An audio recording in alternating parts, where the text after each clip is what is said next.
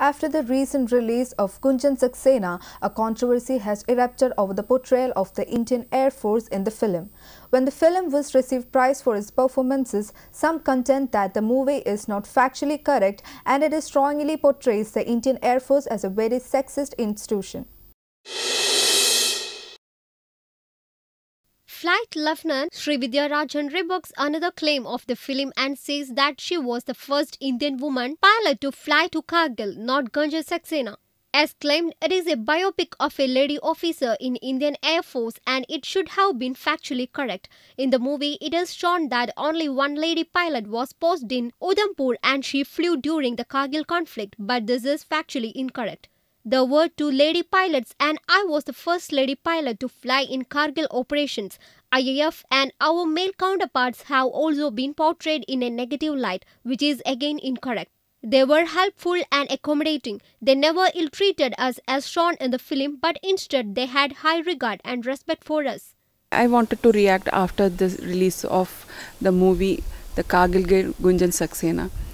After watching this movie, I felt they have portrayed Indian Air Force and the officers in it in a very negative way. And also they have just erased my existence from the movie, from the history rather. So I thought I must speak up because I was the only other lady officer who was posted along with Gunjan there.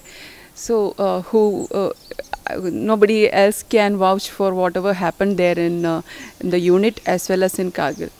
So I feel the movie is, instead of inspiring the younger generation, they are portraying the entire organization and the people in it in a negative way. And that is not correct.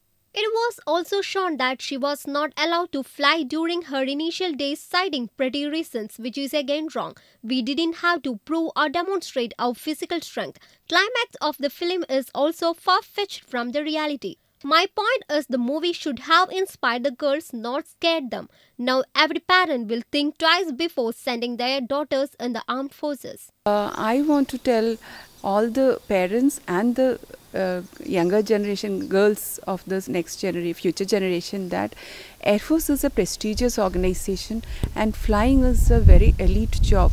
You must go ahead, you dream up and then go ahead and achieve your dream. You must join and serve the country. It is, it is a privilege to serve our country and fly for Air Force. You must dream for it and go ahead with it and join Air Force and any defense service and achieve your dream. News Desk, Jeevan.